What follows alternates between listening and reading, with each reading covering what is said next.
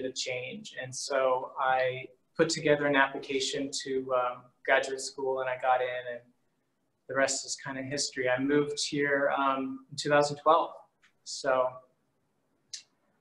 all of that I mentioned because math and architecture and helicopter flying and maps and charts and engines and all that kind of stuff, that really goes into my work at a subconscious level. I don't try to channel it consciously. It's just, it's part of how I think. It's part of what I'm fascinated with line work and diagrams. So it's just sort of technobabble kind of emerged on its own from all of that. So yeah. That's amazing. I didn't realize that you had such a math background and were a real pilot and all of that. That's incredible. I don't know how I didn't realize. Like I read it, but I couldn't imagine it before. Yeah, I think that I really identify with the Renaissance. Like Leonardo da Vinci drew in his sketches and his paintings. He drew the first known sketch of a helicopter. You know, it's sort of a really interesting diagram that he drew. But he had that mind, that sort of left brain, right brain mind to study mathematics, to study painting. And all of the masters back then were Renaissance men. They were multi-talented and multi-educated.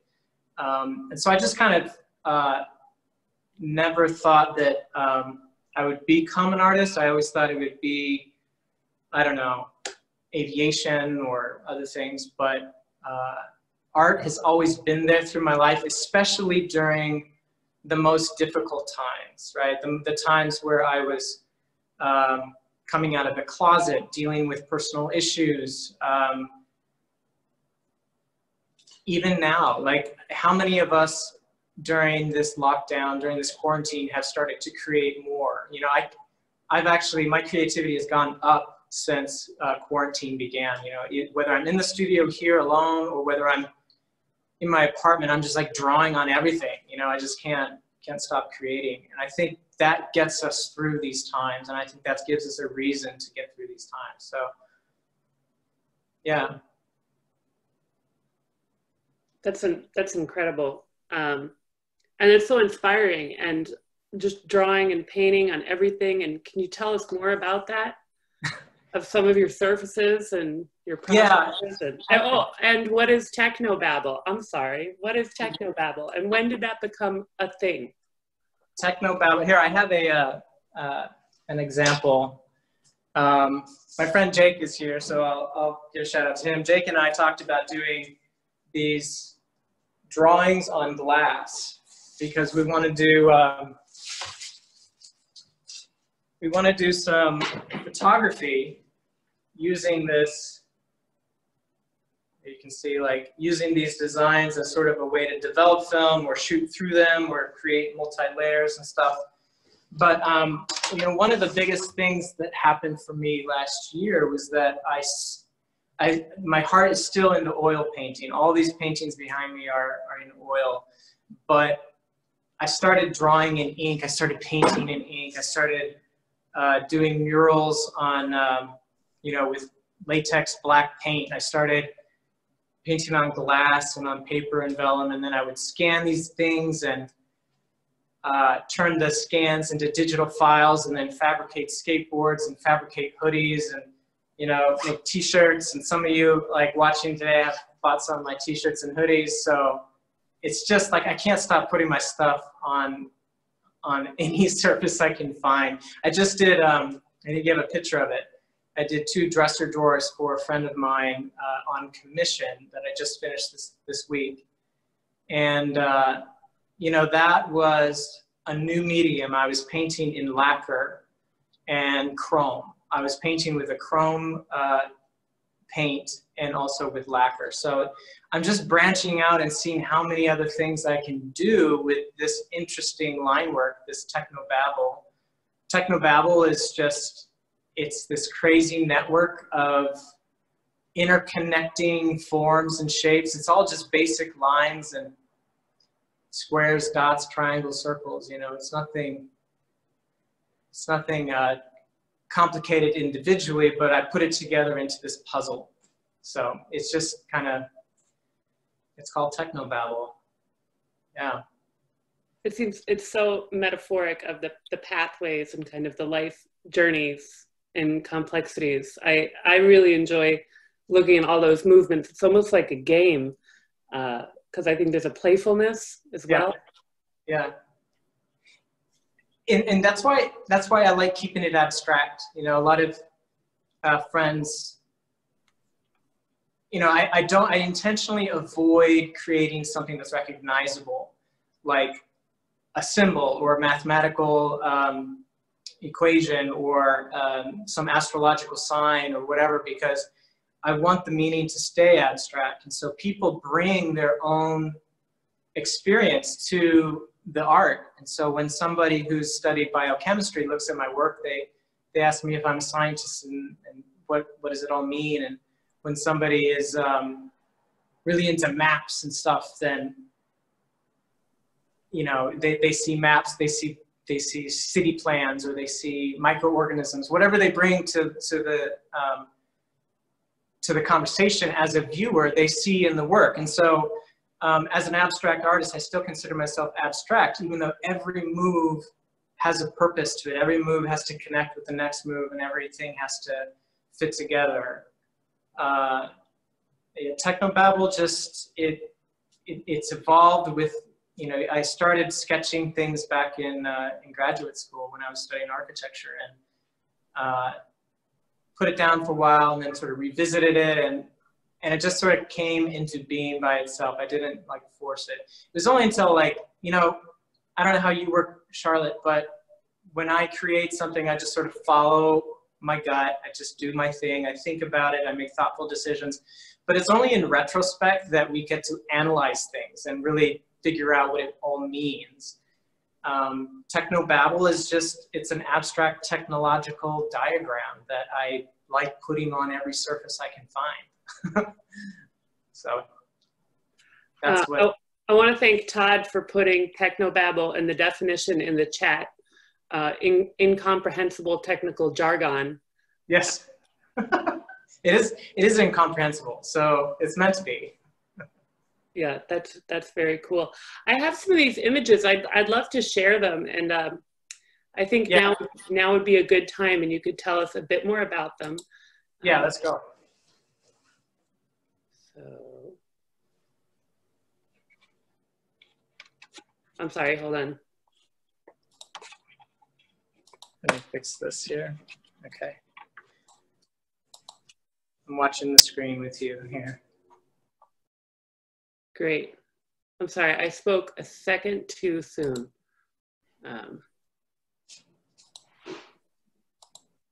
I could. Here we go. Okay.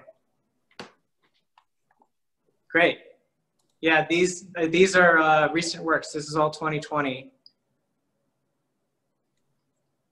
So I don't know what to say. The one on the left is actually my most recent painting on canvas, and it's really this really thick, bold technobabble. It's like the billboard font in your font selection. The one on the right is thinner, but they're all kind of doing the same thing. They're all speaking the same language. The one on the right, if you stand in front of it, the black line work is an opaque matte black. And the background that it's against is really why I'm an oil painter, because it's got a luminescent pink background that is covered up by these bronze layers. And so it looks metallic. It's meant to look metallic. It's meant to look industrial. And then the technobabble layer on top of everything just adds my signature to it. That's awesome. That one's in the studio, right? Yeah, it's right here. We could take a closer look at it in a second. These are both, to get some scale, these are both 4 feet wide by 5 feet tall. This price range, this size canvas that I have, they all sell for $7,000. So that's sort of where the scale that I'm at this, at a 4 by 5. That's good to know. And then, yeah, this was an oil painting I did, the yellow one, I did a long time ago and I was really happy with it, but Technobabble sort of grew after it. And so I was always looking at it as a possibility, as just a background piece. And so I ended up painting over it. If you can, it's meant to look like a very oil painting underneath, a very abstract sort of William Turner kind of a scene. And then on top of it is this bold, bright yellow, this cadmium yellow. So very electric. That's sort of the style I'm going for lately, is this sort of thick geometrics with the square points and everything is squared off and edge. And then the skateboard, that's my latest skateboard. I just had that fabricated and shipped here like a week or two ago. That's so cool. Do you skate? Yeah, I sometimes I don't have it with me today, but sometimes I'll skate from the subway to my studio and then back again.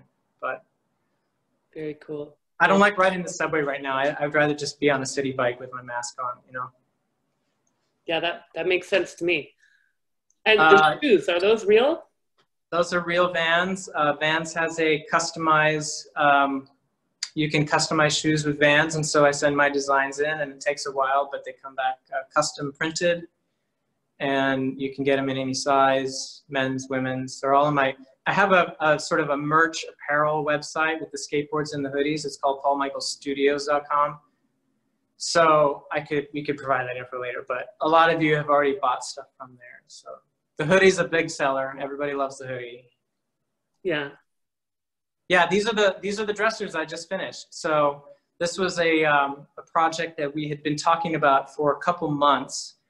My friend, our friend Walter, has these two sort of just very simple geometric custom dresser drawers, but they were just painted like a cream white, you know, nothing special. And then I went over it with my blue lacquer Technobabble, and then if you zoom, I don't know if you can zoom in on that, Charlotte, but like, it's not just the chrome layer of Technobabble on top, it's two other blue layers underneath. So it's just, my work is multi-layered. I mean, most of it, I like adding layer upon layer upon layer. It makes it three-dimensional. It makes it really compelling from the front all the way to the back, because you're looking through several screens of Technobabble, so.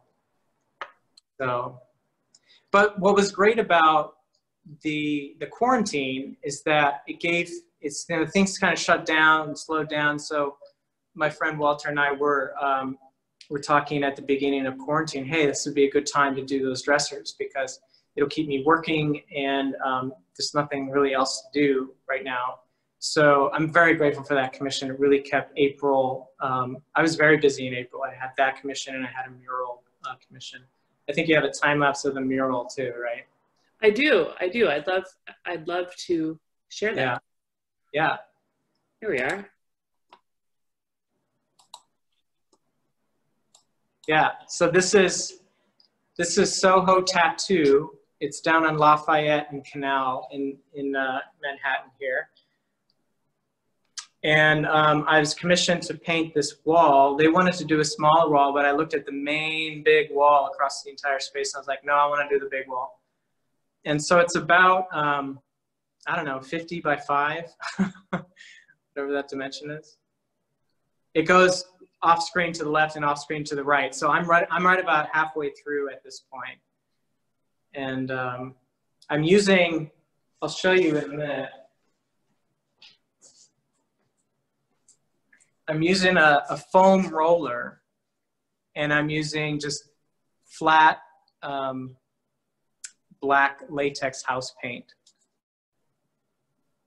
Yeah. So it's nothing special, but it's permanent up there, and it'll make the place really stand out. So this is one of the reasons I do art, you know, is because this sort of, it's just my Technobabble. It's just black lines on a white background, but it adds a quality to the space. It changes the space, and people walking by on the sidewalk are going to notice. Whether or not they want to come in for a tattoo or a piercing is not the point. It's that they're going to notice and they're going to see how this space has changed just because this one wall has an artist's work on it. Mm-hmm. And how many murals have you done? Or, you know, I guess that was part of the expanding of, oh, I want your art to be everywhere. Or... Yeah. Well, I started, I did a bathroom that took me, because I was working a little bit here and there, that took me a long time to finish. This one I'm working about, I don't know, maybe 1 or 2 days a week. Like nothing, it's not that we're in a rush to finish, because tattoo parlors are not going to be the first ones to reopen. Here's what I wanted to show you. This is just a cheapo foam roller that I'm using for that project. I cut it with a razor blade to the line width that I feel comfortable with for the project. And I'm going over that in that time-lapse video. You can see me painting, and it's with this. I'm using a roller tray and a roller, and I'm painting those squares and everything with a roller. So this has become my latest new fun tool to use. And I'm doing this also on the big bold painting here behind me. So. And people are asking if you draw the design first for the mural, especially totally freehand, how much do you plan, map ahead? Totally freehand. That is such control with those foam brushes yeah. of when to stop. Because I know I just want to like, whoa, here I go, my whole arm. Yeah, here's a good exercise for anyone, whether you're an artist or not. Try drawing something with ink only. No pencils, no sketches, just go straight to it. Just write in your journal in ink. Draw a painting from start to finish without erasing anything. You know, if you make a mistake, roll with it. Just make it part of the design, you know. That's what I do. So I just let the design create itself. I sort of think as I'm moving down the wall from left to right, I think, oh, I need something over here to balance this out, or I want a big shape here, or I want something down here. And so I'm making it up as I go along, but everything is an intentional connection to another thing, you know?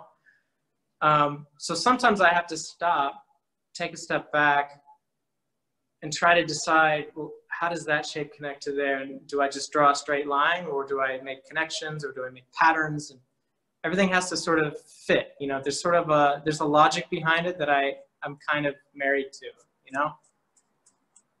So yeah, I don't sketch it out. I don't sit there with a pad and paper and say, okay, over here I want that shape. No, I just go for it. That's incredible. I love that you've defined this, you know, visual vocabulary for yourself, and it's such a signature too. I think it's so recognizable. Yeah, and yet it's unique to me because it's sort of come out of me. I don't know anyone else who has this sort of style or this sort of language, but yet at the same time, you know, it reminds people of Keith Haring right now, or some of my earlier messier line work with Technobabble was more reminiscent of Basquiat. So people are seeing other artists, and those are certainly artists that have influenced me, but I'm not trying to channel any one person or any one thing into it. I'm just letting it do its thing. I just have fun doing it along the way. So I mean, to be honest, Charlotte, sometimes I'll sit back and I'll look at a section of a painting that I drew like months ago, and I'm like, man, what was I thinking? I have no idea how that fits together, but it works. You know, I just kind of like look at it. I was like, oh, I've never done that shape before, or I haven't done that shape in a while. Like, it just kind of evolves and it does its own thing. So it's so cool. Yeah. So one thing about your paintings, and you mentioned this during the slideshow, is that the way they change with the different light and the way they move around. So maybe we could start to take a peek around. Yeah, let's do that. I'm going to take you on a little tour. Let me flip you around. So here is one of those paintings I was telling you about, where the black line work is this flat, matte, opaque line work. But then underneath, sorry, let me try to, underneath you can see that there's a sort of a bronze finish to this painting.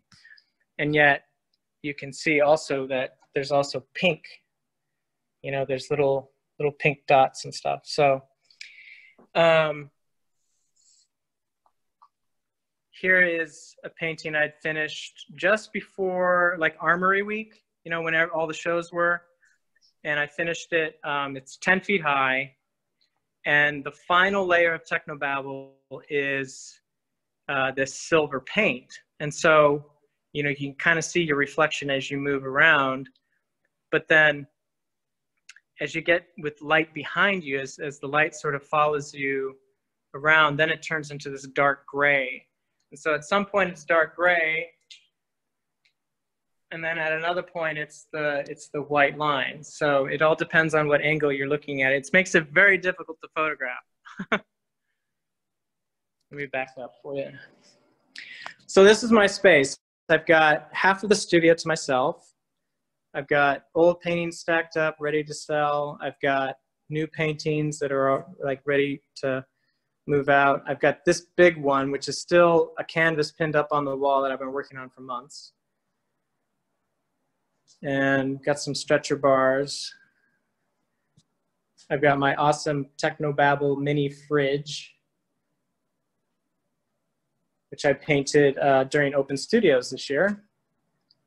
And we've got this lovely view of Hudson Yards. And check this out. This is how close I am to the High Line. Awesome. Yeah, it's just, I mean, I'm just, whenever I come in here, I'm just in heaven, you know, the smells of an oil painting studio, and just in the summertime across the way you get live music. It's just kind of such a great place to live and work. I don't live in the studio. I'm moving to Chelsea soon, but this is just, once I moved in here, Charlotte, I was like, I can't ever leave. So yeah, that makes sense. Yeah.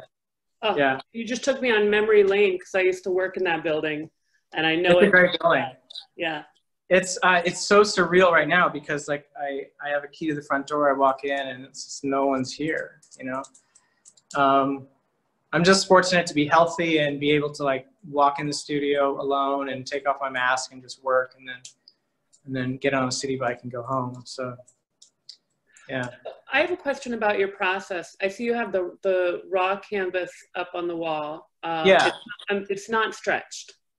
It was stretched. So the way, I could show you that too. The way I work when I work on a wall, and most of my paintings, they need to sort of go on a wall first, because I do a lot of layering that requires a hard surface behind the canvas. So like all these metallic paints and everything were sort of like rubbed or shined on the canvas, because there's a lot of reflection in the canvas there. But it was stretched on a stretcher bar. You can see the imprints left by the stretcher bars here. And so that's where the frame goes. And so when I put this back on the frame, the canvas will remember. The canvas will remember where to go. And sometimes I'll prime it on the frame and then put it on the wall, put it back on the frame, finish it on the frame. So I'm going back and forth. So it's not just like I stretch it once and that's it. I'll stretch it, I'll work it, I'll put it on the wall, I'll work it on there, I'll put it back on. So it's back and forth. That is so labor intensive. It is, but it's so worth it. I mean, I need like a flat, hard surface behind the canvas. When I was working uptown, I put like flat boards behind the pre-stretched canvas just so I could have a hard surface to press against. Mm-hmm. That was more labor intensive to me than pinning this up on the wall. So, but yeah, I need that hard wall to paint against. And that's why painting on those dressers with lacquer and chrome was so much fun, because it was a hard surface. And when you have a hard surface like that, you can use a chrome paint because it'll create that mirror effect, like a mirrored circuit diagram or something like that. That's very cool. Very cool. And you mentioned the metallic paints. Are those an oil? What kind of metallic oil are you working with? I don't know if I have. You can. They're really expensive. Like let me see this. See, I got copper. Like one of this size in silver costs like $50, you know, from Blick. But I don't know. This is a pale gold metallic. I was using that on a painting. Yeah, you can buy metallics. What's difficult to find is neon, and I haven't gotten into neon or fluorescence because that's a little bit out there for oil. But I could maybe go that way. I love the metallic and the areas of reflective or not reflective. It is really interesting. We've got a couple questions in the chat. Have you ever done a floor? Yeah, go ahead, open it up. I can't read it. Oh, have you done a floor? Oh, have I done a floor? I mean, when I was doing when I was like in my 30s, I was renovating like my house, my kitchen, and I was doing asphalt flooring, like tiles and stuff, and it was a pain. It was really hard. But no, I haven't done it. I almost did this one project, and it never got off the ground. But what it was going to be, we were working with Chelsea Arts Tile and Stone down in on 28th. And we were going to water jet cut my Technobabble into Pennsylvania blue slate. And then we were going to put that on the floor of a shower. So the shower pan needs to slope down in 4 directions to the drain. And so usually they cut the tile. Usually they'll have like 1-inch tiles or something really small so that it can follow that grade down to the drain. But we were going to use Technobabble line work to cut the tiles. And so it was going to be you're showering, you look down, and all the grout at your feet would be my line work. That almost happened. Unfortunately, we didn't get it off the ground, but that would be really cool to do. So wow. I almost got into flooring is your answer. I wish we could have done it. I kind of want to see a floor now. I kind of want to painting a cement floor and like doing all the top coat on it, pouring or whatever. That could be interesting, but what I'm saying here is that we were gonna actually like water jet etch the blue slate into my patterns. And so the grout work, fitting all those puzzle pieces together, the grout would have been my line work, you know? So you would have been standing on a piece of art. Wow. Do you know, I don't know. Maybe someday we can do that. Yeah, I see someone else is asking if you would do her ceiling. Do you know Danielle? Danielle. I'll do a ceiling. Yeah, I'm sure anyone who would like to get a private commission for a home studio installation, yeah, I'm sure Paul would be very happy to do that. So you could feel free to reach out to him via email. Yeah, the one thing I want to do, and I mean, Technobabble is going to become 3-dimensional eventually. I know sculpture's in my future. I want, you know how Tracy Emin does her little poetic signs on the wall? The truisms? Yeah, so it's just this little handwritten, like, love poem, a little saying in neon lighting, neon tubing. I want to do like a neon ceiling in Technobabble. So like you look up and all the neon lighting is forming these Technobabble shapes. Or I could just come paint your ceiling. Yeah, I could do the, you know, it'd be really cool. the mural that we did the time lapse, that we showed the time lapse for Soho Tattoo, that's very stark contrast, black on white. But for ceiling, what I would do is like a white on white, something so subtle that like a glossy white of the same flat white black background, so that you only see this glossy contrast. That could make a beautiful ceiling pattern, and I could just sit up there like Michelangelo on one of those platforms and just paint the entire ceiling. That would be awesome. I love that. That's very cool. Someone's also suggesting swimming pools with your grout tiling. Oh my gosh, yeah. Actually, I know a collector. We went to his house in Mamaroneck last year, and he had custom art installation tiling on the inside of his swimming pool. That was very cool. Yeah, I mean, once you get into this world of architectural and interior design, I mean, the possibilities are endless. Like, it's not just about putting ink on a paper or paint on a wall. It's about doing a brass inlay and a marble floor. It's about doing this custom work that just shows that you're more than just a decorator or a I don't want to get into the crafty arts. Do you know what I mean? The decorative arts, it's an entirely different world. I want to stay within the fine art world of painting and sculpture, but the possibilities are really like unlimited once you go down that road and find new ways to put your art on things. The custom furniture is really stunning. I kind of want one of those myself. People are asking about, I guess you kind of just got into that with the neon a little bit, about what your dream project. What is my dream project? I've already done one dream project, and that was to do a canvas of this size. I'd always wanted to paint at that scale, and that's what got me into the studio. I may have sent you that image, Charlotte, of the 14-foot canvas that's in Pennsylvania in the dining room. Oh, yes. That was too big for my slide presentation. Well, it's on my Instagram. So one of my dreams has already come true, to be able to paint at this scale. I love working up to the ceiling on this stuff. So that's one thing.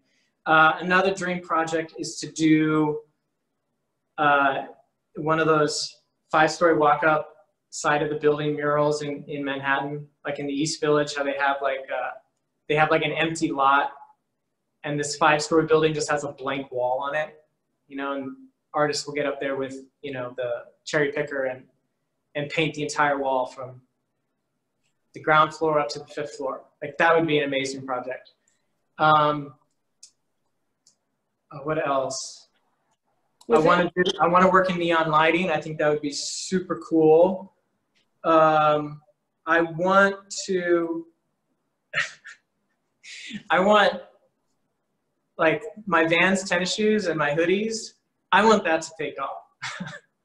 Like, let those designs get bought out by some designer and put on a fashion label. I'd be in heaven. That would be a really cool present if anyone's looking for birthday presents, yeah, for friends or right, cousins or nieces or nephews. I mean, we may as well try to sell it while we have this opportunity and everyone on the line, right? Yeah. I think someone did put your website where you could buy merch in the chat box as well. Yeah, paulmichaelstudios.com. Right, and paulmichaelgraves.com is where all my fine art is. So I haven't found a way, you know, Charlotte, I'm doing so many different things. I'm doing the fine art, I'm doing the merch, and I haven't found a way to, I'm not going to put it under one website. I think that would be too confusing. So I'm just sending people to one thing or the other. It's just the way it works for me, I think, the best. But I love the way you've, you know, just crossed all these interesting boundaries with art and design, and the custom work, I think, is totally fascinating. We have a question about the lines filling up the canvas and thinking about the composition. Okay. I was doing some work with Technobabble where I wasn't filling out the canvas edge to edge. I was just sort of centering, sort of clustering everything in the middle as a sort of it's like I was drawing an object within a frame. And one of the things that one of the qualities of abstract art that I love the most is that the frame disappears when you fill out the entire canvas. And so you're no longer painting an object within a window frame. The painting itself becomes the object in the room. So the painting, by filling out the canvas and by creating its, you're not painting an object within it, you're painting an object itself. And so a painting of mine like this yellow one behind me hanging in the living room becomes the frame for that painting. So that's one thought I have on filling out the canvas. But in terms of composition, I like to have, I guess I can show you with this painting here. I like to include a couple of like protagonists, right? So you can see this guy here in the middle is sort of like a central figure, but then he's like talking to this thing over here, or this guy is talking to him. Like they're connecting to each other and they're interacting with each other. There's also this guy down in the corner. So there's like a player here, here, here, and here. And it's sort of like they're all talking to each other, but then they're connected and they're intersecting. It's a very, it's almost, it's a very sort of sexual thing, you know, to have these shapes penetrating each other and crisscrossing and intersecting and overlapping and layered on top of each other, because you don't know where one ends and another begins. And philosophically, I think that's very important for me, because we don't know if we view the ecosystem as one organism. We don't know where the bee ends or the beehive ends and the flower begins, because they rely on each other. So how can one exist without another, you know? So it's this idea that Deleuze comes up with, and I may be talking Greek to some people, but philosophers have talked about this idea of the world being one single organism, or one rhizome that connects to everything else. And so the series that I mentioned earlier that I did in 2015 and 16 was called the Rhizome series, and it was a massive line work that wasn't technobabble, but it was getting there. And I called it Rhizome because it was like a knotted mass of roots and nests and stuff like that. Here it's no different. It's just now I'm connecting things not literally line to line, but pattern to pattern, or form to form, or dot over here, dot over there. So things are still interconnecting. Does that answer someone's question about like why I'm connecting things in the way I am and sort of blurring the lines between those connections? I think so. I did not see that yellow painting behind you as like figurative, and now that I've seen it as figurative, I can't unsee it. Yeah. I don't intend for these things to happen, but my friends sometimes stop by studio and watch me paint, at least before quarantine. And they do it all the time. They're like, oh, that guy over there, he's throwing up on this dude, and this guy's angry. And we anthropomorphize everything that we see, and we interject our own character and our own personality into these shapes. I'm just drawing lines. Like, this is just a drawing for the sake of drawing, but these stories kind of emerge because we put our own ideas into it. That is so cool. This is the painting I think I forgot to put in the slideshow. This one here. Yeah, that's behind me. Yeah, this is the one behind you, but it's so interesting how it reads, you know, in this photograph versus the way we see it behind you is very different.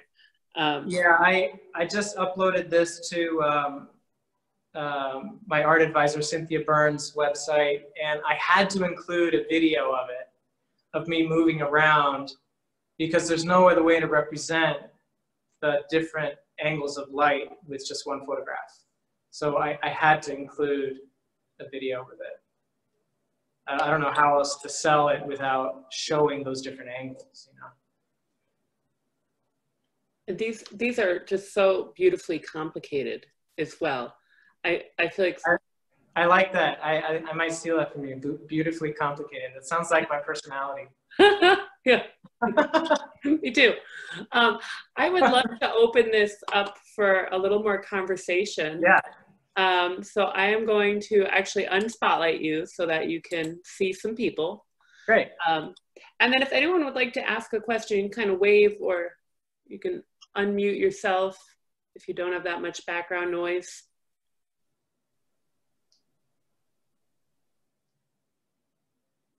I think I see some people moving. If you can't find the raise your hand button, just wave your hand in the window. And yeah, I can see everybody. That's so cool. I love that. How many people do we have, Charlotte? Right now, we have a group of 20 people here. Awesome. Which is very cool.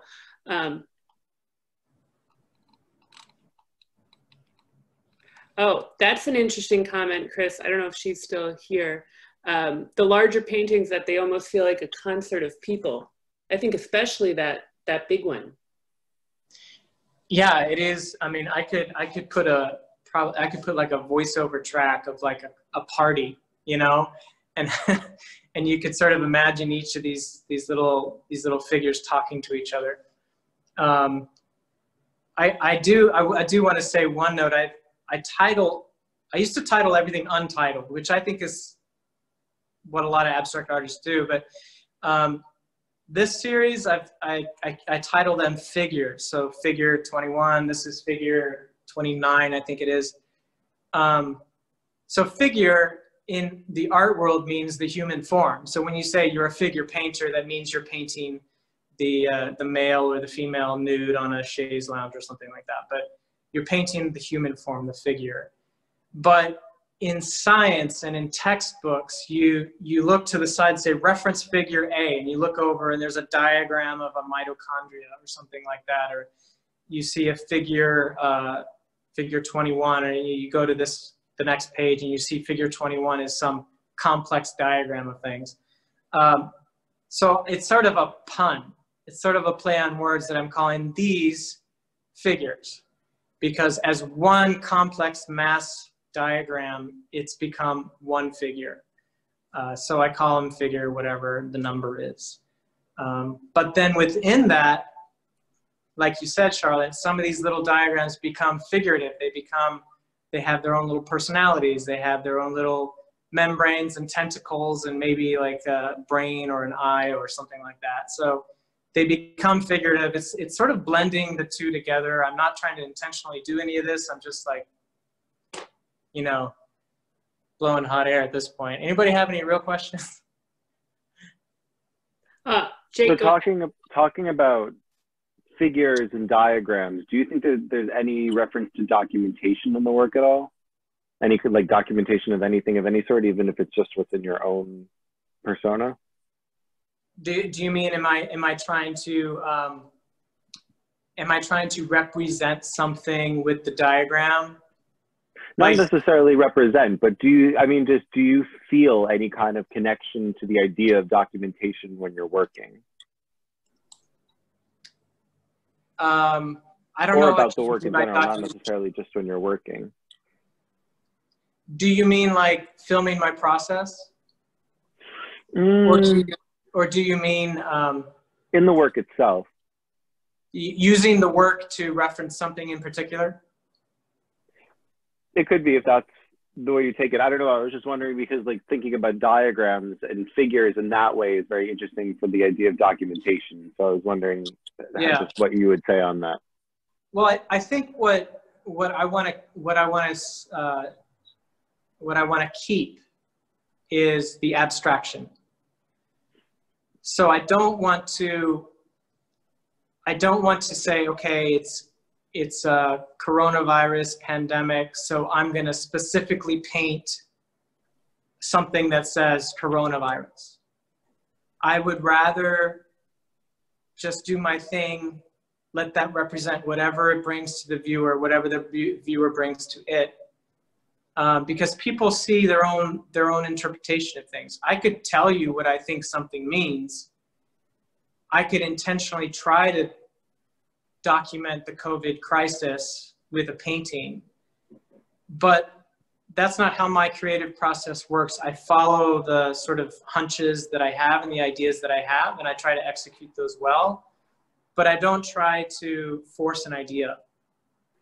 I don't know if that answers it. I mean, I know, Jake, I know your work sometimes blends, it gets into the abstract world itself. So you're documenting an object, but I also see you painting in your photography, like a painter will just slash a thing of light across the canvas. You do that with your photography. So in essence, you're documenting an actual work, but then you're also making it abstract, which photography can do that. I'm just playing and just drawing things, but I'm not trying. Awesome. Yeah. Chris Campbell. Oh, you have to unmute yourself. Hold on. There we go. Am I unmuted now? Yeah. Okay. Is it a conscious choice to go on canvas and not a hard like aluminum or other contemporary materials that artists have been using to get that hard edge? I've painted on board before and I really love it. The reason, well, I love the traditional, I love being able to say oil on canvas or oil on linen. It's just such an accepted traditional form, a traditional medium that goes back centuries. And so I want to stay within that tradition. And I love working with canvas. The thing about this 14-foot canvas behind me is that if that were a solid piece of wood, I wouldn't be able to get it out of the studio. I couldn't transport it. So with that canvas, I roll it up, I re-stretch it on the site, and then we hang it and install it. Canvas makes things portable in that sense.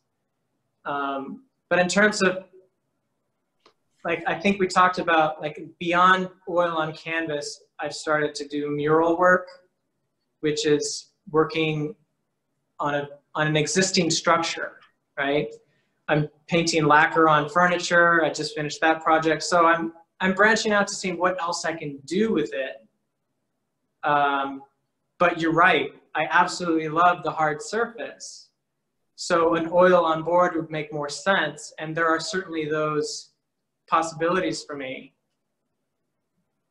But I haven't gotten there yet. I'm still sticking with my traditional oil on canvas or linen. So.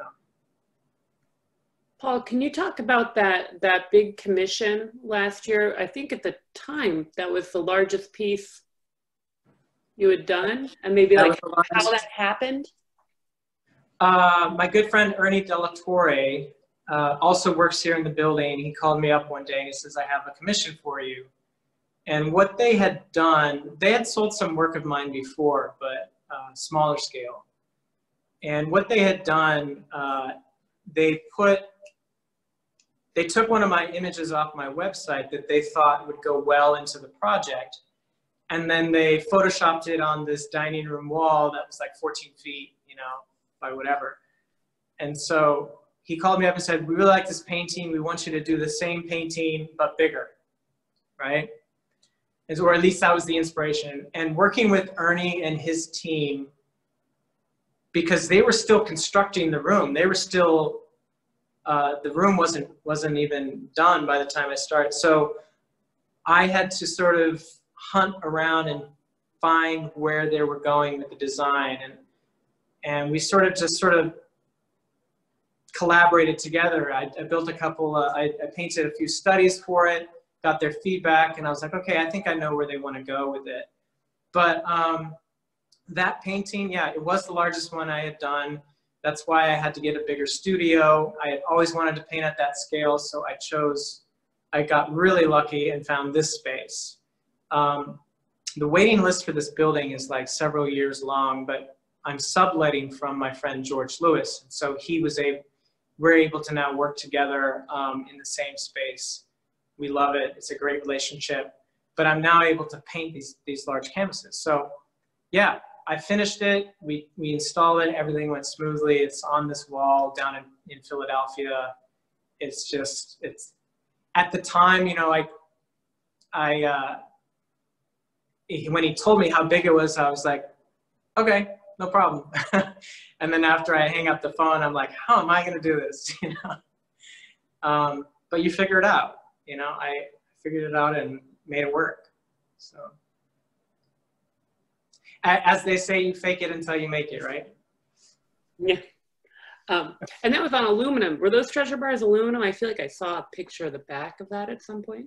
They were aluminum bar stretchers, but all of those aluminum frames, they have like pine strips so that you can staple into. So you wrap it around, and there's a wood element to it so that you can staple into it. But yeah, at that size, you definitely want to go with aluminum. Very cool. Yeah, that was a great project. I mean, I also sold that client one of the studies I did for the painting. So he has 2 pieces of mine down there.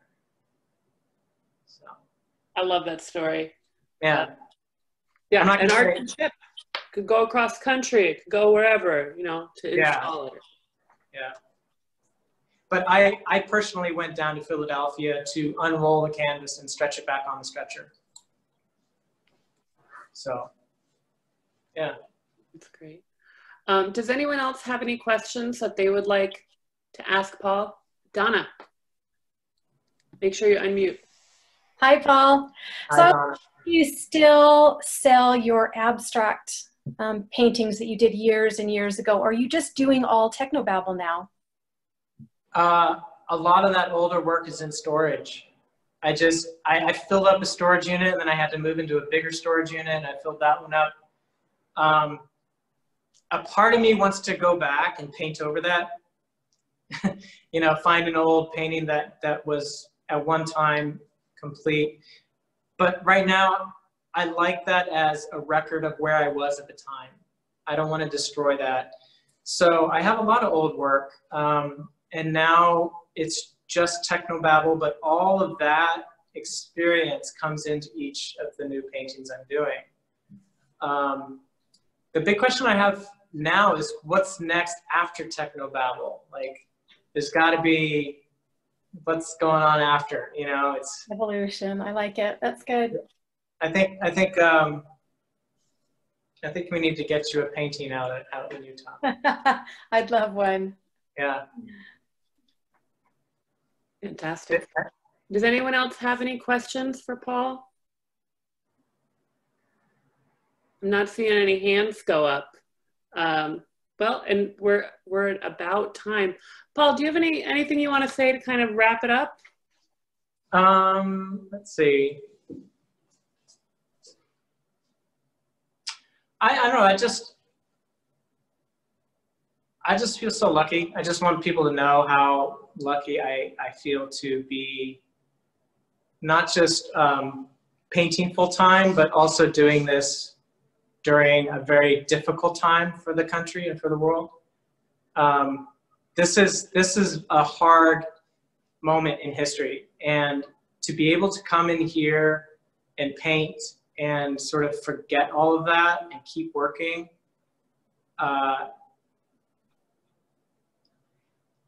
you know, I was pretty thrilled last summer to be doing this full time, and that's why I did make the jump to full time. But to be able to do this during a very serious time for all of us is very humbling. So I feel very lucky to be doing this right now of all times. Art has always been there for me during like the difficult times in my life, and this is certainly one of those times. So I just, you know, it really put new meaning into my work to be able to do this now during the pandemic. So that's all I got to say. I absolutely love what I'm doing. If you invite me to your home, you're likely to find some technobabble drawings like in your bathroom or something. Like I'm just like putting this stuff everywhere, and it's just a part of who I am now. It reflects who I was, but it's all good. So I'm very happy to be working right now. Beautiful, beautiful. I wish I could say hi to everybody who came. A lot of you are friends and family. I love you all very much. So thank you. Thanks, Paul. We love your work. Thanks, Richard. Yeah, I learned so much about you and your process today. I'm so grateful for this. This is time. such a great idea. Yeah. The Art Center, we are doing 3 of these a week. Yeah. And I think we have them online for next week, and we're doing one tomorrow at 1 p.m. with Kate Favell. So it's so wonderful to see everyone. Thank you for supporting nonprofit arts right now too. We're supporting nonprofit arts and artists by doing this. So it's greatly appreciated. Hanging up is my least favorite part of these because I can see everybody smiling right now and all these wonderful things in the comments. Before I hang up, if you want to copy and paste that link of upcoming events or the other one, please do. Thank you. Thank you so much. Thanks, Charlotte. Yay.